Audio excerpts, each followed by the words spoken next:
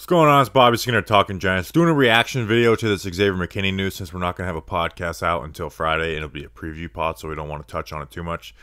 But if you are not living under a rock, Xavier McKinney is going to be out a few weeks. According to him, he had an ATV accident in Cabo. According to him, like he actually posted this. I'll pull it up for myself to read. He posted, "During our bye week, I went away to Cabo. While there, I joined a group for a guided sightseeing tour on ATVs. Unfortunately, I had an accident and injured my hand. The injury will keep me sidelined for a few weeks. I will do everything I can to get back as quickly as possible so I can contribute to what we're building here in New York. X." So, he gets injured on an ATV. That's a headline. That's kind of a big deal. Ian Rappaport says that it is a broken hand. That's usually 3 to 6 weeks, but, you know, I'm not a doctor. That puts the Giants in a tough spot because Xavier McKinney's their play caller, and he's really the only established deep safety on the roster. I know we haven't seen like the interceptions like we saw in Patrick Graham's defense, but he's been huge for the defense. They've like offenses have avoided him playing that deep center field safety role, and then we've seen him down in the box a little bit when we played a team like Christian McCaffrey. We saw a little bit versus the Seahawks when we were trying to stack it versus them, but ultimately he's their deep safety. And the Giants just don't have that, and those a deep safety who, you're not going to get a ton of interceptions all the times, but it's one of those you don't know what you got till it's gone.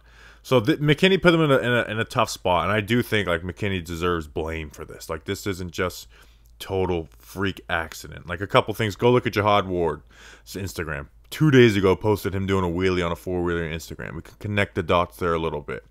And his contract language.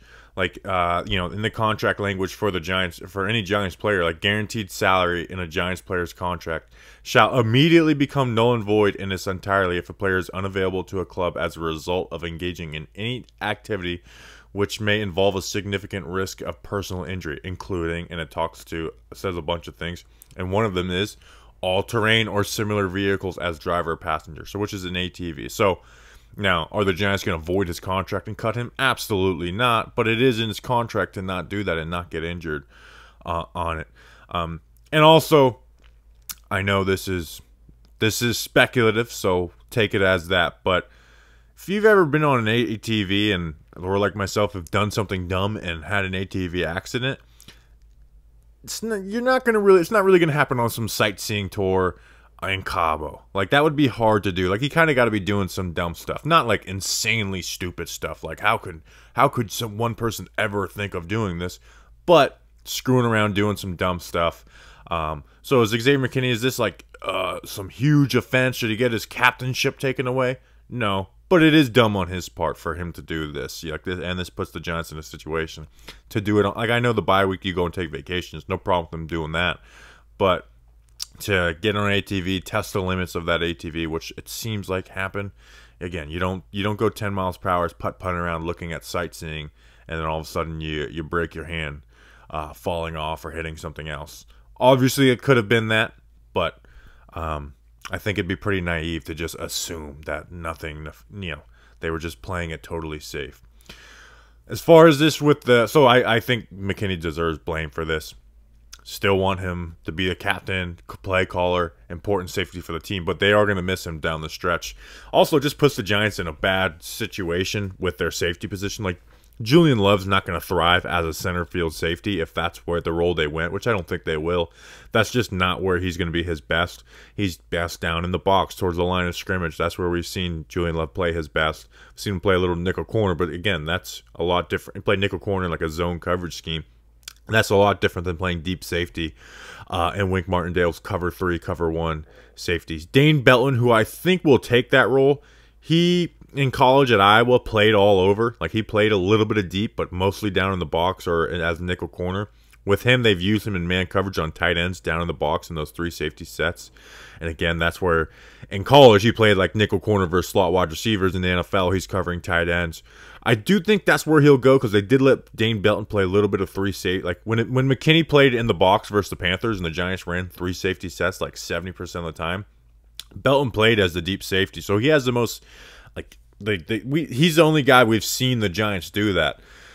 With. Now, a name that we've kind of forgotten, but we claimed it on waivers, and I thought he was the best player that the Giants claimed on waivers, was Jason Pinnock, the safety from the Jets. he did that for the Jets and played that deep safety role. Like, he could be an option. And if they want to run some 3 safety formations, I think that's the only way you can get to it is by playing Jason Pinnock as that deep safety. He has the athleticism, the speed for it. He's not perfect at it. Obviously, he hasn't gotten a role with the Giants yet playing defense. But he could be that option if you want to go to 3 safety formations, and then you could leave Dane Belton in there for the 2 safety ones playing deep. But like the idea that like you put Landon and Tony Jefferson on as like they're fine as those 4 safeties and those dime linebackers playing kind of that spiral. You put them as the 3rd safety and putting them man coverage on tight ends. Both those guys are going to fail in that role. You know, Landon at his best didn't do great at that role. He's definitely not going to do that now. And he's just flat out practicing with the linebackers. And he's on the practice squad. He's not a part of the 53-man roster as of now. Tony Jefferson's on IR, so he can't come in there right now. So you only have 3 healthy safeties on the roster right now with Love, Belton, and Pinnock. So, and again, McKinney has made plays well, but they've been off the TV screen because he plays that deep safety role, and a lot of times he's just being avoided by the offense, which has happened. You know, he's made his share of mistakes this year. I think they've been a little hidden compared to last year, where you make those mistakes at deep safety, you're giving up those 50-yard touchdowns to KJ Hamlin or whoever. This year they're not as glaring, but he has made them. But he's been good. He's been good for the Giants. You know, hasn't been the great statistical year, but he's been good for the Giants. So this puts them at a pretty sizable disadvantage. You know, something we talked about in the offseason where, you know, going into the draft, your only safeties were Xavier McKinney and Julian Love. Now you draft Dane Belton, pick up Pinnock off waivers, and then you got Jefferson and Collins. But one's injured, one's on IR, one's on the practice squad. So bad situation for the Giants. Sucks that Xavier McKinney got into this issue. Hopefully it was just totally innocent, total freak accident. It's hard to imagine that.